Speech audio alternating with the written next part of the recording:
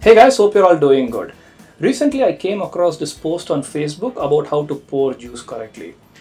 This is actually quite interesting because if you have a box like this, a juice box like this, and say that the outlet is towards the bottom of the box, and if you're pouring the juice like this, then there's going to be a lot of spillage because the fluid is just going to shake around a lot.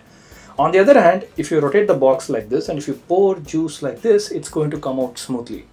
So we decided to test this out and also run a simulation to see why this happens. So I have a small glass here. So what I'm going to do is I'm going to first pour juice like this and then pour it like this, and we have a slow-mo camera which is going to record everything. Alright, so let's get started.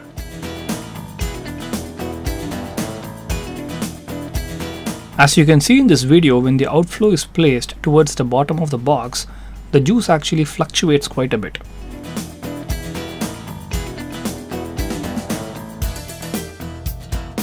Whereas if the outlet is actually towards the top of the box, this does not happen. Clearly, in the first case, there is a frequency that is associated with this disturbance. And we actually later found out that this frequency is directly proportional to the rate at which the bubble gets formed and collapsed. Now, in order to investigate further, we decided to do a computational study. We first used CAD to build simplified models of the juice box, and then we used Computational Fluid Dynamics to set up this simulation. Now in this case, we have two phases involved, air and juice.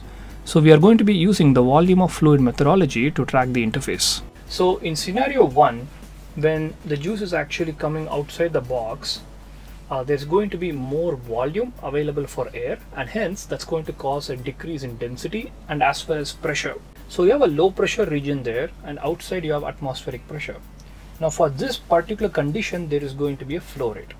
Alright, but the thing is, the system becomes dynamic when the juice actually entrains external air.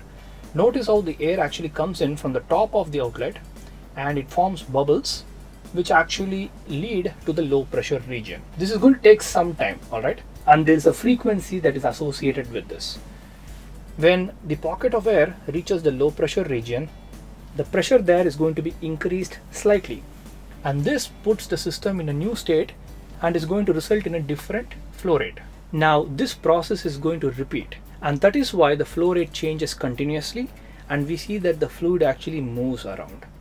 Now in case of scenario 2, when the juice comes out, we are going to have a low pressure region, but this low pressure can be compensated by the external air quite easily because the air has a nice path to the low pressure region and is not disturbed by the fluid, and hence any differences in pressure can be compensated quite easily and the flow rate does not change a lot. I hope through this video you learned the right way to pour juice, but more importantly, we hope that you learned a little bit about fluid dynamics. Thanks for watching this video, and we'll see you guys in the next one. Bye.